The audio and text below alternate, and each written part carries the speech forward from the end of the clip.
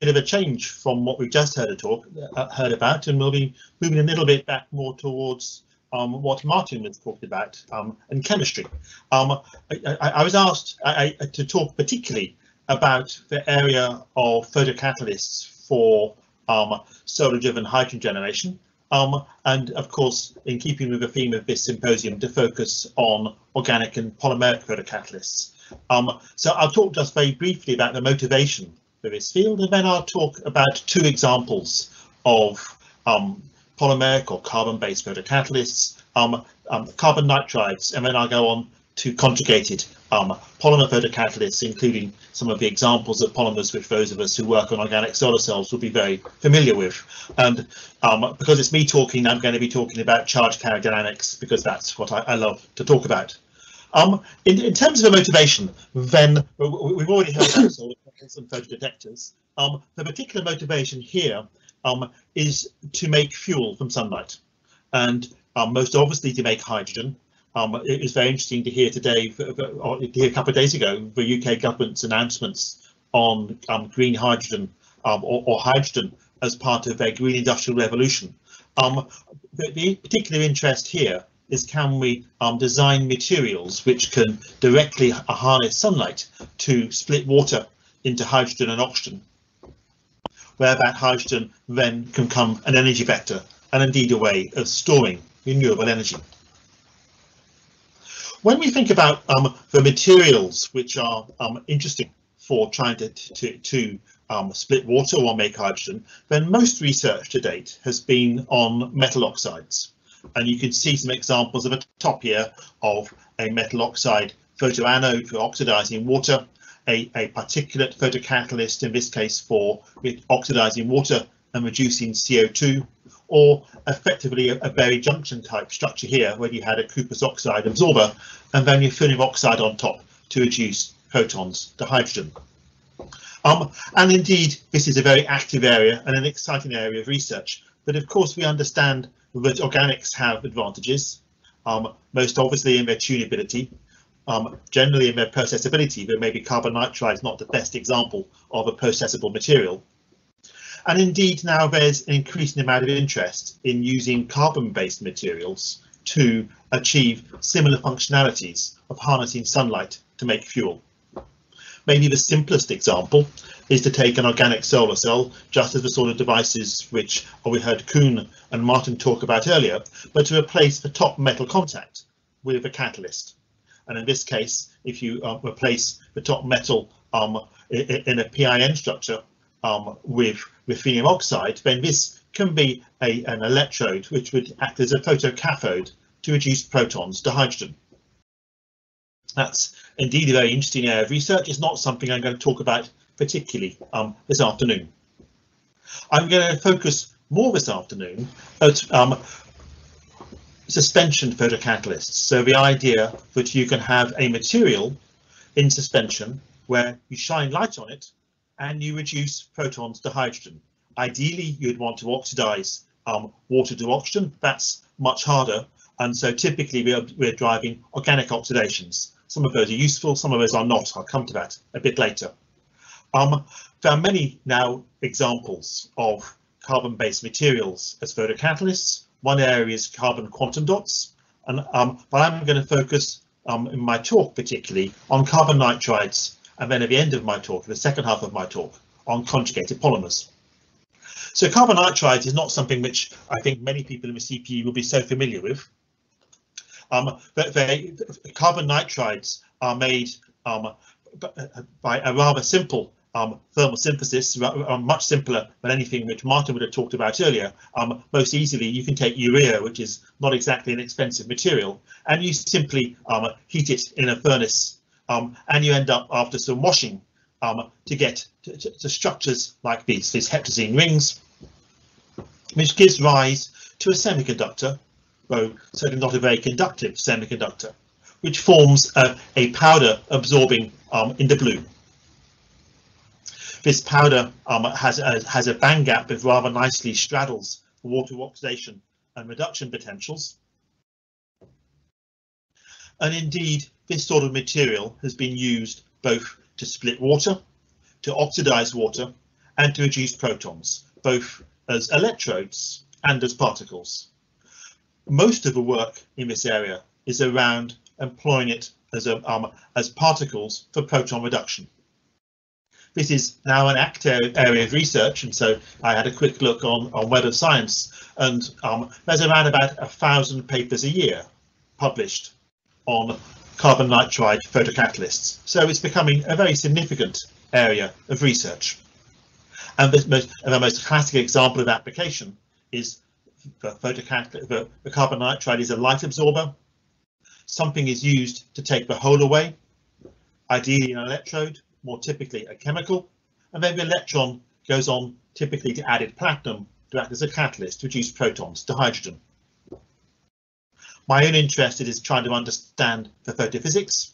I should also note, of course, this is a material which is not that processable, nor is it very tunable, which is why we'll be talking, and it's also highly defective from this very simple synthesis. I'll talk about that in this talk. Just to start off with a basic charge carrier dynamics. So if you photoexcite some carbon nitride into suspension, you observe a decay of the optical signals of the charges, which most of the decay happens on the ultrafast timescale with a timescale of tens or hundreds of picoseconds.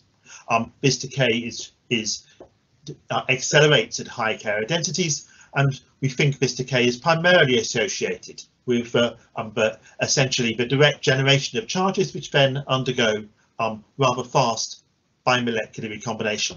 The role of excitons in carbon nitrides is rather poorly understood.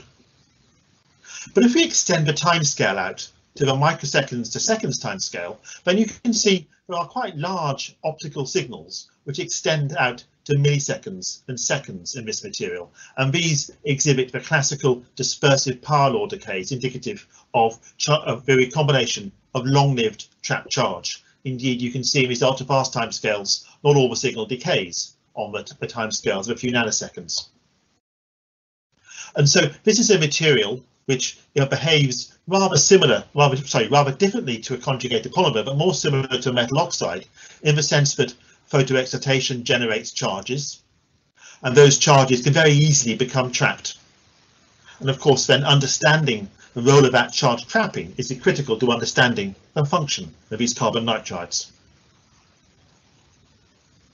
We initiated trying to understand the impact of charge trapping some years ago with a postdoc in my group, Robert Godin, who tried to map out the energetics of this charge trapping. And the way we did this was by plotting the decay of the population of the charges by their transit absorption, but then correlating that with the decay of the emission from the emissive initially generated states, most obviously reformation of an exciton from the charges. And by tracking the emission and the population as a function of time, we could calculate an equilibrium between the emissive states and the charged states. And what we observed was that initially after photoexcitation, the states are rather shallowly trapped, and so you have still lots of emission. But as the carriers trap into deeper and deeper traps, then the signal from the emission starts to decay, and it decays much faster than the overall decay of the charges themselves. And so we were able to use these data to quantify the energy loss associated with trapping. And indeed, we observed here that in this particular example of urea-derived carbon nitride, that something like 2 electron volts of energy was lost in the deepest charge trapping. And of course, we started then to understand that, of course, electrons and holes with 2 eV of trapping are useless in terms of function. And the key was to try and get the carriers out of the carbon nitride into a catalyst before we lost too much energy to charge trapping. But we could do chemistry to change that trapping. And if you change the substrate from urea to melanin and then you functionalize the surface with NCN, then our colleagues in Cambridge, Owen Reisner, were able to show that the long-lived electrons could retain their activity to drive proton reduction. And so in this case, you can see that if you take your carbon nitride and you add a whole scavenger, in this case, this benzyl alcohol, then you can generate long-lived electrons which live for seconds. And these long-lived electrons are able to pass on their electrons to a proton reduction catalyst, in this case a molecular catalyst, to make hydrogen. In other words, this material still generates long-lived trapped electrons, but these trapped electrons are now energetic enough to drive catalysis. Interestingly, of course, here what we can also see is now we're driving a useful oxidation. So this is an alcohol going to an aldehyde. This aldehyde is more valuable than this alcohol. This idea that defects can be useful is not just observed in carbon nitride. This is an example of a study which we've done on tungsten oxide, where the defect was oxygen vacancies, and what we observed was that the optimum function was at an intermediate function of oxygen density of oxygen vacancies, where for an intermediate concentration of oxygen vacancies around about 2% oxygen deficiency gave us the most photocurrent, gave us the most long-lived charges, and indeed the slowest ultra-fast recombination. Indeed, also in organic solar cells, there's been some suggestions that charge trapping can aid charge generation. Personally, I suspect that charge trapping is the poor man's way to aiding charge generation, but if you can't design well-defined junctions, then traps can indeed help you to stabilize charge generation. But I suspect for anything particularly efficient, and indeed there's now increasing interest in the idea that in really efficient organic solar cells, you don't want charge trapping. As an example of why charge trapping can be a problem, we were doing a study looking at the impact of electron accumulation in these charge traps. When electrons accumulate in these long-lived electrons which can drive function in these carbon nitride, the sample goes blue. What we observed is that this blue correlation corresponded to a rapid acceleration of recombination losses in the carbon nitride. And so here's an example. We had a small laser spot. In the laser spot, the sample goes blue if you don't stir it, and the decay gets much faster. As soon as you stir the film, you now move the reduced material away from the laser spot, and the charodynamics go back to a long time scale. And so this is an observation that if you accumulate too many electrons, of course, those electrons can act as recombination sites for holes. And this had a direct impact on the intensity dependence of performance. And so we observed here that as you up the light intensity, the hydrogen evolution does not increase linearly with light intensity, and we attribute this to this electron trapping. And then we were able to show if you had a redox relay to take the electrons out of the carbon nitride more quickly, then this nonlinearity became less severe. So this is all suggesting that the traps maybe help the charge generation in carbon nitride, but you need to be very careful about their energetics. And if you have too many long-lived electrons, then things don't work. I'm going to move on to the rest of my talk, to talking not about carbon nitride, but about the sort of beautiful conjugated polymers which and acceptors, which Martin talked about earlier. These are materials where the synthetic chemistry is somewhat more challenging than heating up urea in a furnace, but at least allows you to synthesize materials with much more precisely defined structure and much lower defect densities. This is an area which was really driven initially by the Cooper Group in Liverpool, which synthesized a large number of both linear and porous polymers, and more recently Ian McCulloch's group with a rather more delocalized location, where they've been using some of the more classical conjugated polymers which we're used to thinking about in organic solar cells, both as homojunctions and indeed as bulk heterojunctions. I'll just touch on, first of all, the linear polymers from Andy's group. So we did a study here, for example, comparing trying to understand the structure-function relationship, where he had a series of polymers where he increased the proportion of this sulfone group in the polymer, and that was observed to substantially increase the yield of hydrogen from that photocatalyst suspension. We wanted to understand why that was. And what we observed was that this increase in sulfone content accelerated the hole scavenging by the TEA, because of course we can understand these are now excitonic systems. Conjugated polymers typically generate photoexcited excitons. These photoexcited excitons will typically decay on the timescale of 100 picoseconds or less. If you add the sulfone group, then this appears to accelerate the ability of a molecule like TA to take the whole out of a conjugated polymer on a timescale of only 10 picoseconds, so it can compete effectively with exciton decay.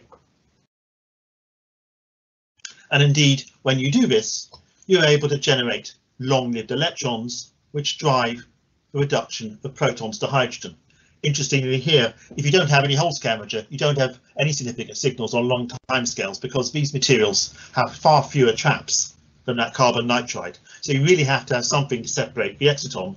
Traps don't do it. In this case, it's a hole scavenger. This hole scavenger is clearly not ideal, but at least it enables it to function. A rather more elegant way, which we understand from organic solar cells, to separate charge is not to require a hole scavenger to work on a picosecond timescale, but to employ a bulk heterojunction. This is an example of work from Ian's group, which has shown that if we take materials which are going to be familiar to many of those of us interested in organic solar cells, and we process those as nanoparticles in suspension,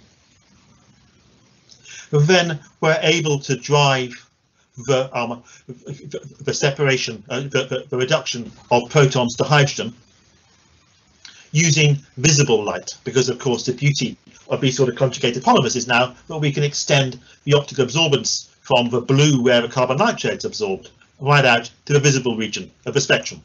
And indeed these materials are showing a markedly high performance, still not ideal, but certainly very promising. We're just beginning to understand the photophysics of these materials.